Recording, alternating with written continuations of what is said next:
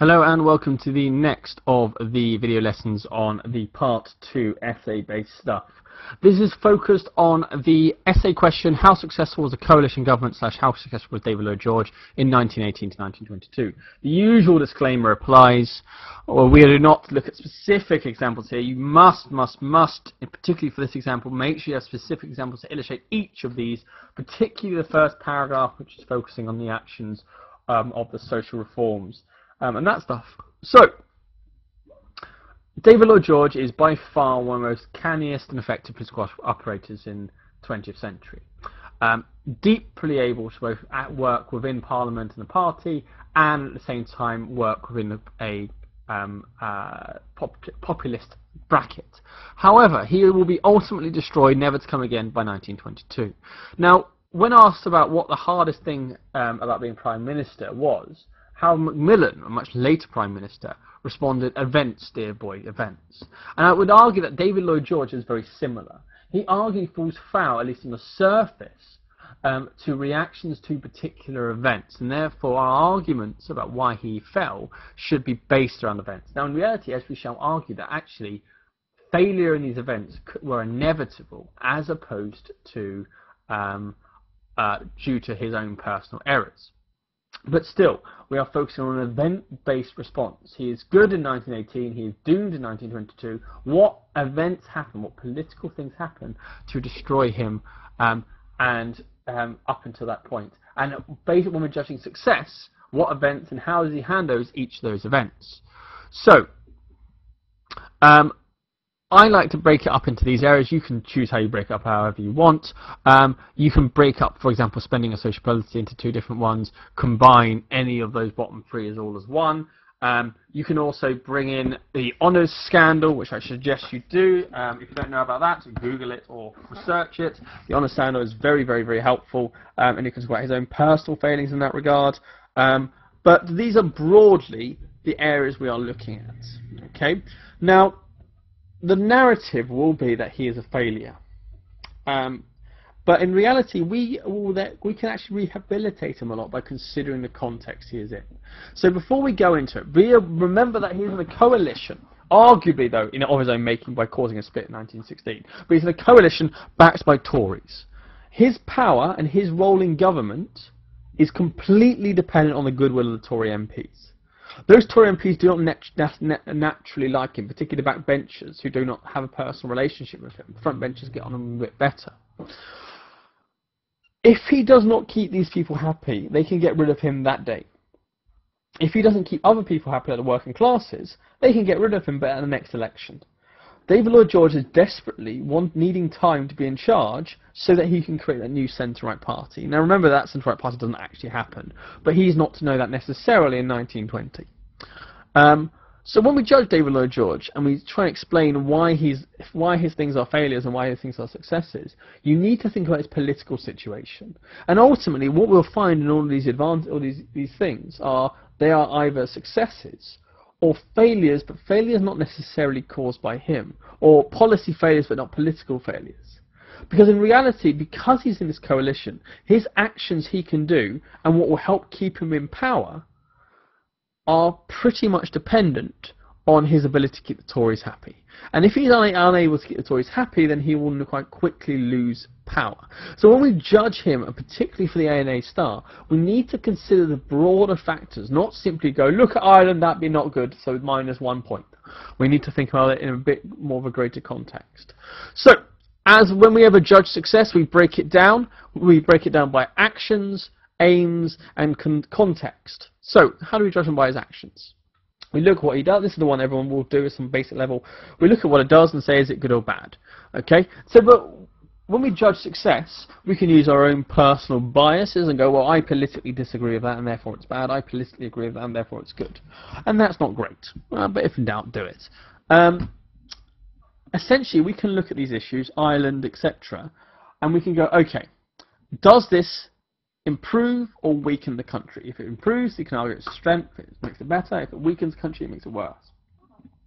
Mostly, whenever you answer in this way, your answer will be in this way it improves, in this way it weakens.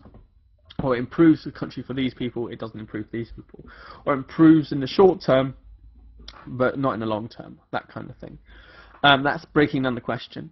Does he achieve his democratic mandate, i.e., he was voted in to do X, did he do it? So arguably, you can already say he can, you can argue, for example, his reversal of social spending in the 1920s, or in 1920, is something which arguably improves the country long-term economically, because they're not so much spending beyond what they can, goes against his democratic mandate, so it's a failure. So then, even by action, we show in some way by action you can judge him as a success, in some way it's a failure. Do not be afraid to confront this. You have to have an answer at the end. You can't just sort of go, oh yeah, it's just good and just bad. Say, yeah, it's good and bad, but actually this one matters more quite clearly because X. Okay, but feel free in your essay to break that down. Look at this thing. It does strengthen the country, but it does not. It's not something he was voted in on doing. Is that good or bad? Does it achieve long-term change? You can argue something which is deeply unpopular and weakens the country in the short term might necessarily improve Britain in the long term, or vice versa. If we're looking at the Treaty of Versailles, we can say something which he does reach his democratic mandate for, and does in the short term get the country some more money, in the long term causes damage because it causes World War II, which causes all manner of things and people to die. So arguably isn't a good thing. So we can judge each of those things by his actions. So we've done, for example, the social spending, about how you can judge it as good, bad. Ireland, again, we can say, well, it improves the country in one reading in that there's less fighting, but it also weakens the country in that it's lost a massive chunk of its empire. And you can say, well, did it achieve its democratic mandate? Well, it wasn't elected. He wasn't elected for that. But you can say there's an implicit thing in an election that a government will keep calm. So it's a bit of that's a bit more difficult to identify. But he definitely didn't campaign to end the Irish question. But then you can argue against that. He didn't choose to get this to be an issue. The Sinn Féin movement did.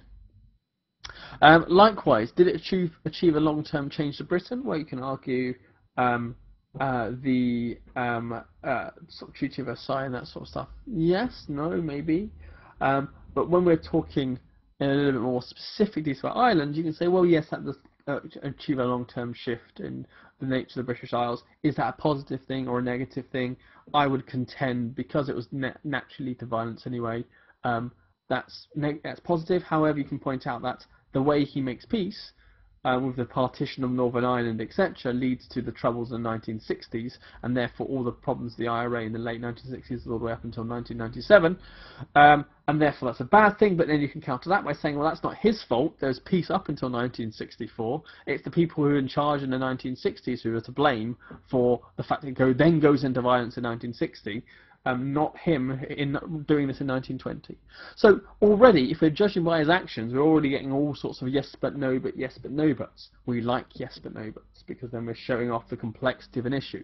Life is far more complicated than simply going, it is good, it is bad, because, well, that's history to some extent.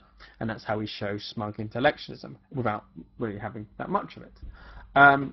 So that's Ireland. If we look judging Chanak, that's a little bit more easy. We can say, well, that clearly that clearly does not improve the international image of Britain, but because nothing happens in Chanak, it's all just words, it doesn't necessarily weaken the country either. You can argue it clearly goes against his democratic mandate because he loses popular support, but again, he never voted against peace. Yeah, so it was never campaigned just for peace and campaigned as a pacifist. And likewise, does the Chanak crisis cause long-term change? No. So we can argue, well, it's a political failure, maybe, in that it destroys his reputation, it's a poor move. But in reality, it doesn't necessarily cause that issue. Okay. So, moving on. So if we're judging by his actions, it's a little bit more complicated than going, look at all these things, look how bad they are. We need to consider what makes an action inherently successful. Is it improving the country? Is it a democratic mandate? Is it long term? And what happens if they are one but not the other? How do we judge them considering his aims? Now in reality, this is slightly easier, because David Lloyd George believes in nothing to some extent. His aims are largely therefore political. He does not necessarily believe in particular points of ideology, and they're all flexible. His aims are to keep his political situation relatively stable. He is weak. He needs to keep the Tory front bench happy because they can get rid of him. He needs to keep the Tory backbenchers happy because they can get rid of him. He needs to keep his coalition Liberals happy because although they can't necessarily get rid of him, it looks really bad if they abandoned you. And he also needs to stay politically popular because that's the only reason why the Tories kept him in power. And he also, in the long term, wants to create a new centre-right party which gives him a more secure base. So if we go back to the different factors, and we go to, for example, if we work our way chronologically, the spending and social policy stuff, you can argue up until 1920s, he's successful at all of those, apart from keeping the backbenchers happy, because actually they did not like this massive social spending, but they were prepared to go along with it because it was popular. When he reverses all that spending in 1920, arguably that helps keep the first two happy, okay, but not the last two. Yep, so the Tory front benches are now still happy because they like David Lloyd George, but they're also Tories. The Tory backbenchers are now happy that there's massive government cuts, but the coalition Liberals, who are naturally new Liberal in their disposition, NL, now are annoyed, Addison being the classic example of someone who has sacrificed to the wolves in order to keep the Tory backbenchers happy. They are annoyed and they support him less. And more than that, the reversal of government policy massively, massively undermines his popularity, David Lloyd George's popularity of the masses. And that's a problem because you can argue in the long term that's a political failure. Because if David Lloyd George's power is completely dependent on the Tory backbenchers, and the Tory backbenchers are only supporting him because he's popular with the masses, for him to lose popularity in the masses is not great. So you could argue politically the social spending stuff is good for different aims at different points, but arguably doesn't necessarily help him. But as you can see, if it's good for one point and one group and bad for the other, etc., is it possible for him to keep everyone happy? Is it possible for him to be politically popular with the masses and also keep the backbenchers happy? And I would suggest that this social spending stuff suggests it's not. He can either do one or the other. So yes, he is a failure, but in that regard, and that he doesn't necessarily, the spending stuff doesn't keep his political aims going. But could it possibly have ever done that? If we move on, we can talk about the other post-war economic foreign policy. That's mostly the Treaty of Versailles. We can argue, yes, it keeps the front bench happy. The back bench grumble that it's too harsh, but they are probably supportive. The New Liberals are happy. It's very popular, but it doesn't necessarily lead to the centre-right parties. But again, broadly, that's a political success. So tick for that. If we talk about Ireland, again, that's another problem, because front benches are uneasy, but they go along with it. The backbenchers feel absolutely betrayed, and this is arguably what really triggers them to lose support for him. The coalition Liberals are happy with Home Rule to some extent, but they do not like the fact it's been such a compromise, and don't necessarily care about this as much as they care about the betrayal and social policy. And again, the masses don't see it as a bad thing that now there's peace in Ireland, but they don't necessarily see it as a hero good thing either. Okay, but if we judge the Irish question by its actions, for example, it's an incredibly impressive thing to make both these two seemingly irreconcilable groups, the Tory backbenchers and the Sinn Féin movement, agree to a compromise. That's a deeply impressive political action. So if we judge it by its action, it's a success to some extent. If we judge it by its aims, it's a failure because it actually annoys the people who really depends on the backbenchers and will lead to its fall. So again, we're breaking it up by different types of ways of looking at it. So Ireland, by its aims, does not keep him in power, therefore is a failure. If we judge Chanak, now again, Chanak is your standard, like, it is bad, because what that does is annoys everyone. Now, what is interesting about Chanak, and we'll mention again, is Chanak was initially an attempt of David Lloyd George to get the Conservatives to support him. Things you can rely on the Conservatives normally to do is to support any military intervention against a foreigner who is attacking a slightly less foreign foreigner. Okay, i.e., when the Greeks are attacked by the Turks and genocided to some extent by the Turks, David Lloyd George can reasonably expect the Tories to actually support him.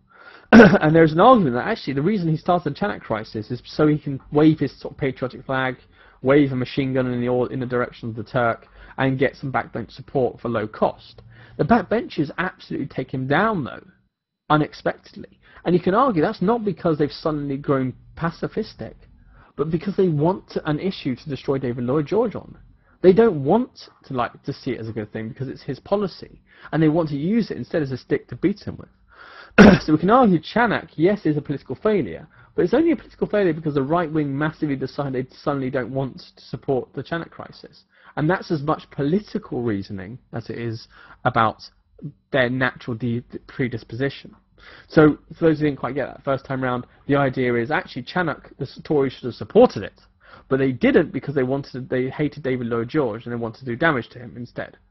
And therefore, is Chanak a failure because it hurts his reputation, or is it a failure because it gives his enemies who already hate him an opportunity to hurt his reputation, and therefore it's less of a direct problem in and of itself? Because obviously something which makes your enemies hate you is probably a worse mistake than something which the enemies are using against you but they always hated you along. And the last thing is by judging by context, and this is really sort of important for the Ireland question, for example, and also to a lesser extent the social justice stuff. Okay, in reality, what events are forced upon him because of the economic downturn? What events are thrust upon him and he doesn't have a choice over? And what events are of his own making? If a crisis happens because of his own making, that suggests that actually he's hurt himself and therefore that's a massive failure.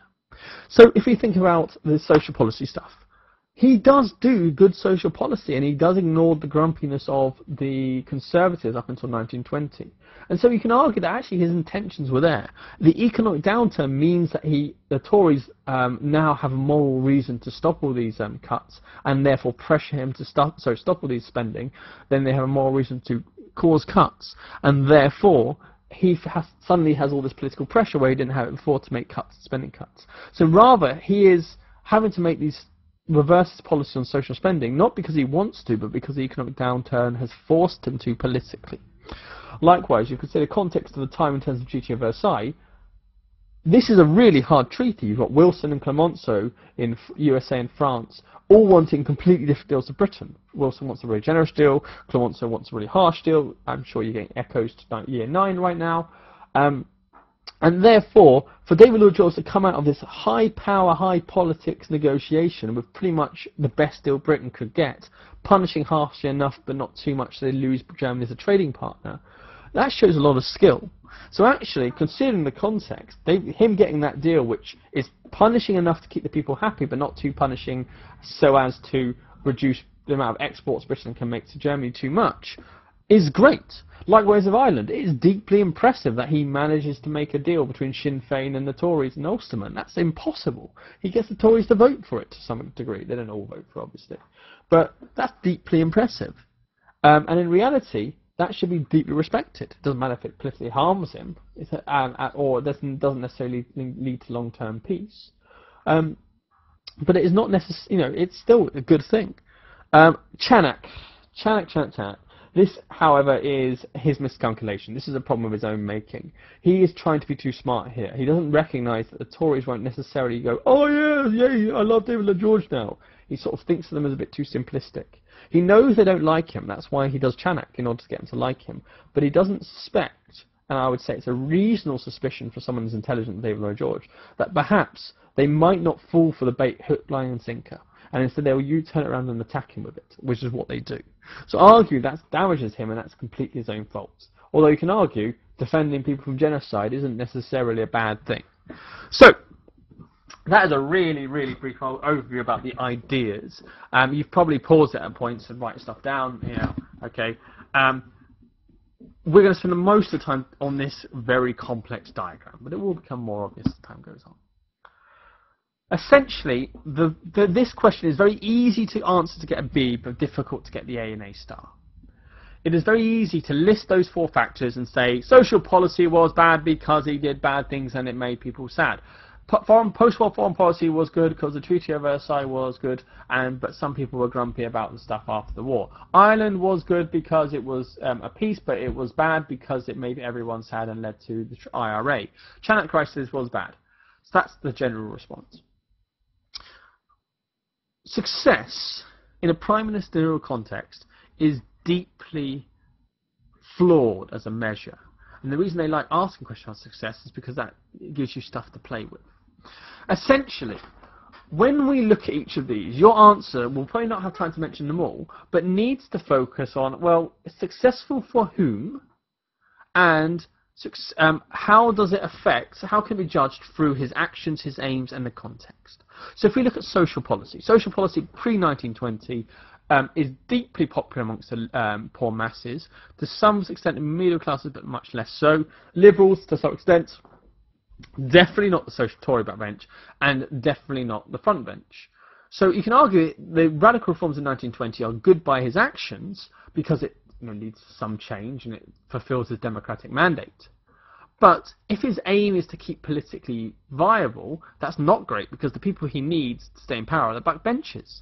But also it helps his aims because he needs to stay in power, and that together he needs the support of the masses. So simultaneously it helps keep him in power, but at the same time hurts him keep in power. I.e., is it ever possible that he keeps both sides happy on social policy? And considering the context of the time and the optimism of the time, we can say, well, he did do a lot of reform very quickly, and that's good. Post-1920 reform, we can take the exact same arguments and combining things out. That is more popular amongst the Tory front benches, the Tory backbenches, the middle classes, less popular amongst the Liberals, and deeply unpopular and a betrayal by the poor masses.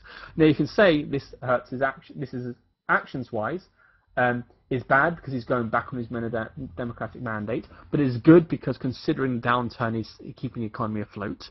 That's a context thing as well. You can say by his aims, it is good because it helps keep the Tory backbenchers happy, which helps keep him stay in power, but it's bad because it makes him unpopular amongst the masses, which means that he is less useful to the backbenchers and they're more likely to get rid of him. So again, is it possible that he has the best, he can win here? Likewise, you can say in the long term this is bad because this really takes the sheen, the image, the glisten of David Lloyd George. He has betrayed a little too many people on this issue, and therefore this has upset many, many groups in society. Considering the context, you can say, well, he had no control over the economic downturn, and the idea of, is it possible for him to be politically popular amongst both groups? And you can argue no. So social policy, if the summary should not necessarily be that he fails. It should be, ultimately, it is a political failure for two completely different reasons at two completely different times, but one which is arguably inevitable given the coalition. Yeah, he can't his job is the coalition to keep two groups happy, but he can't possibly keep two groups happy. And considering the context, we can actually give him a little leeway. Considering how hard his situation is with the economic downturn, how hard it is with the pressure on the backbenchers, we can forgive him perhaps for going back on his promises in 1920. Post-war foreign policy is probably the glistening light here. This is primarily Treaty of Versailles, but also include League of Nations and some other stuff. But primarily it's that sort of stuff.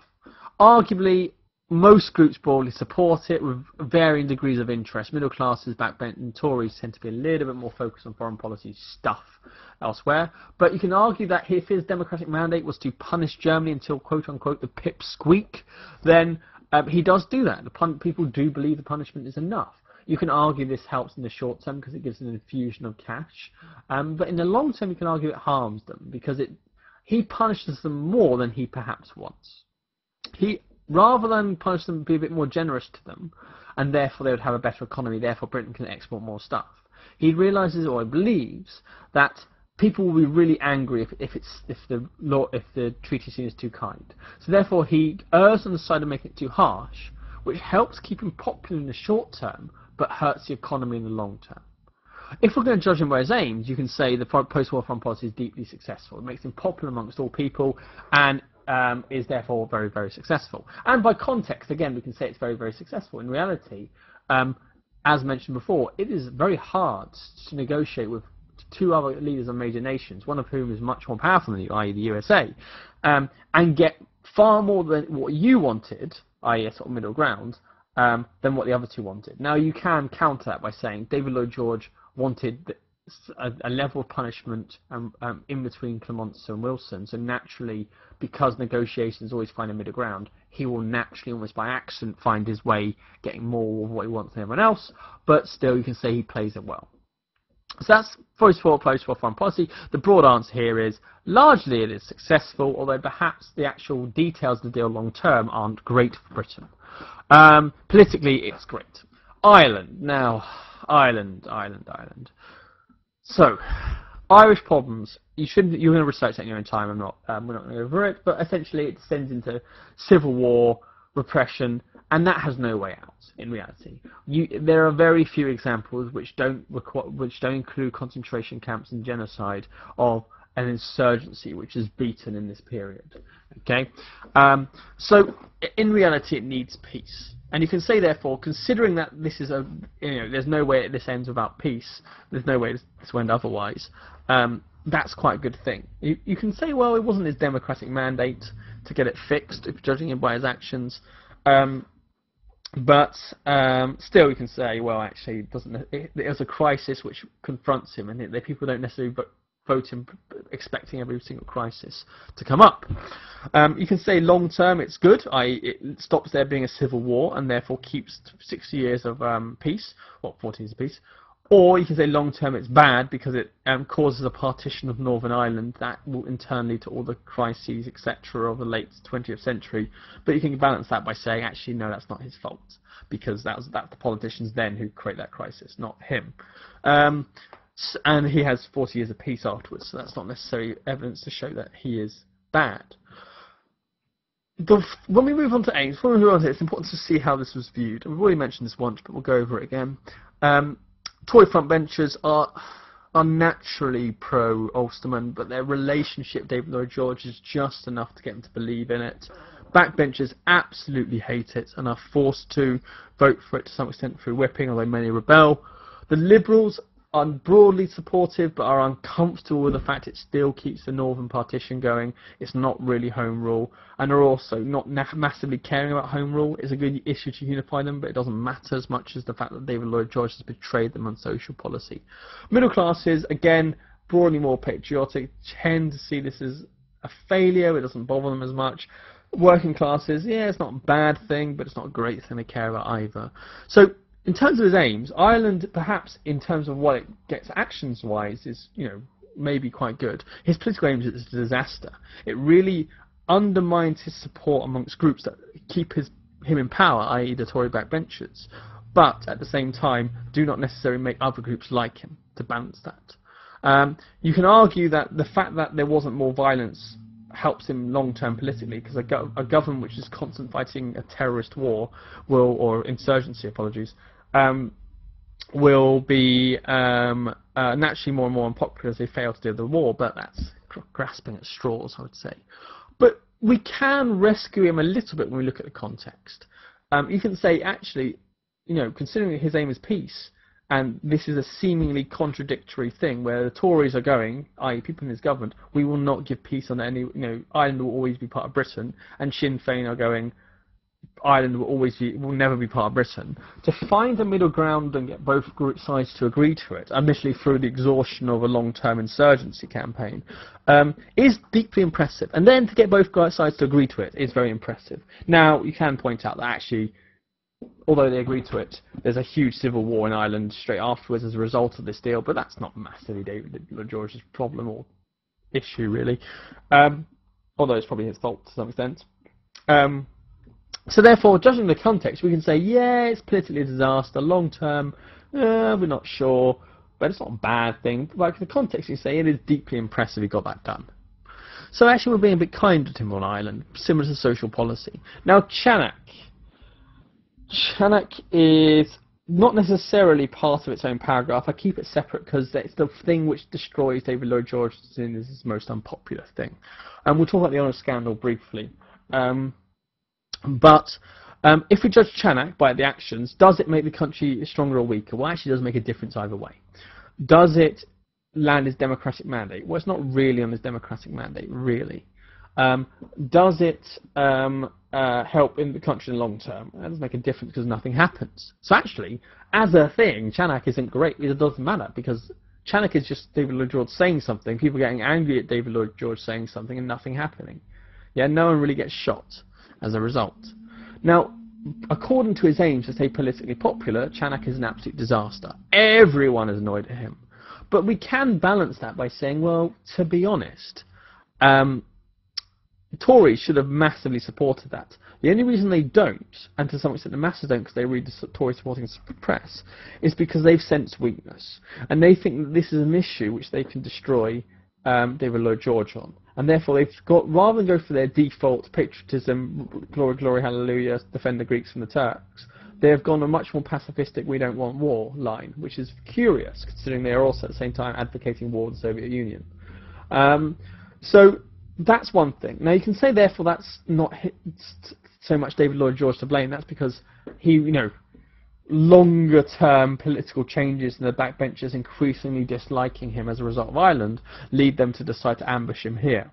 The balance on that balance, though, is, well, he should have seen this coming, really. He was being too clever by half. He was trying to manipulate the Tories and sort of assume they'd fall into this hook, line, and sinker, and of course they don't, as already mentioned. And considering the context, you could say this is not forced, this is an unforced error, but to some extent this happens because of the nature of his coalition rather than his poor government. Had he had his own government, he would not need to do Chanak and it wouldn't have happened. But he felt the need to try and keep the Tories in line, therefore he did Chanak, therefore it all went wrong. So had there not been a coalition, had the context been different, it wouldn't have happened. So is this David Lloyd George's failure, or is this a failure plus the coalition? So there are broad ways of breaking it down. I've gone for a lot of basic ways. This is about getting you to think about how to break down the question as opposed to giving you all the answers. You will need to find specific evidence for all of this. Some other ones you could bring in if you want to combine post-war foreign policy, Ireland, and the Chanak crisis, although I personally think that's a bit too much to combine in one big paragraph. It's better to split it up. So maybe foreign policy successes and failures, i.e. Ireland, Chanak, and failures. Is the honours scandal. You can also break up social policy and spending, or even if you want to show off social policy and industrial policy with his reaction to the miners. You must research the reaction to the miners, and the stuff around nationalisation and denationalisation, etc. Honours scandal. If you enjoy by actions, it is not great that one sells honours, but does it harm democracy that much? Aims politically, actually, well, it does help get him more money. And many of the people who he'd get honours will be the people who support his new centre-right party. So arguably it's not bad, but ultimately the fact that he got caught meant that politically he lost a lot of support from many people. He looked dodgy, and the context, actually what he was doing is fairly normal at this point in time, and therefore the fact that the Tories were so, so bad, they've been doing it for generations. This is more about them wanting to stab David Lloyd George in the back, as opposed to necessarily the moral wrongness of what he's doing. David Lloyd George's mistake was not doing it, it was getting caught. And he got caught because he got greedy, because he did too many. Okay, so arguably, considering the time, it's not so bad, because actually it's quite common in this period. Okay, so, considering all of this, and considering this situation, is it possible for him to be truly successful? And I think this question, when you're looking at this, really has to link to the nature of the coalition.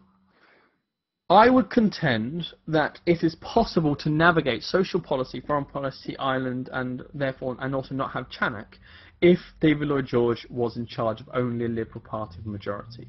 He would have to make fewer compromises and worries about the right wing of his party. He is attempting essentially to keep the left wing happy, left wing working class masses happy and populist, at the same time as keeping the right wing conservatives happy. And he cannot rely on the Tory backbenchers to just do what the Tory frontbenchers tell them to do, as mentioned last lesson why. Well, lesson before last why. So actually, you can argue that in reality, he is always, if his aim, particularly his aims to stay politically powerful and popular, are always going to be limited. And even his decisions will be affected. He does not have room for manoeuvre to make decisions which are actually good. He always has to keep one eye on keeping the backbenchers happy and the masses happy. So therefore it forces him to make decisions he doesn't necessarily want to make. So you can argue that because of the coalition, he finds himself boxed in. Now, if you want to show off, you can say, well, that's his own fault, because he got in the coalition because of his own arrogance and causing a split and still wanting to be in charge. But that's a question for the next video lesson, which is how far does David Lloyd George deserve to fall, and what was his main reason for falling. But when we think about, therefore, David Lloyd George, he's essentially trying to be a 19th century politician, a personality politician, someone who's above party, above ideology, someone who people vote for based on personality. He is trying to create a consensus a support base across the entire political spectrum, from mass working classes who give him his popular support, through the middle classes, through the liberals, through the conservatives. And I would contend that in so doing, because he has to in order to stay in power in the coalition, he essentially angers everyone. It is impossible to make decisions which keep everyone happy politically, and or it requires you to make dodgy decisions which you wouldn't normally do in order to stay in power. And what destroys David Lloyd George and where his biggest failures are him losing political support or making dodgy decisions in order to stay in power. So if we're being nice to David Lloyd George, we can say he doesn't suddenly become incompetent. He doesn't go from this deeply effective minister from 1905, well 1906, but 1905 he's involved briefly, up until World War I, and then suddenly become rubbish.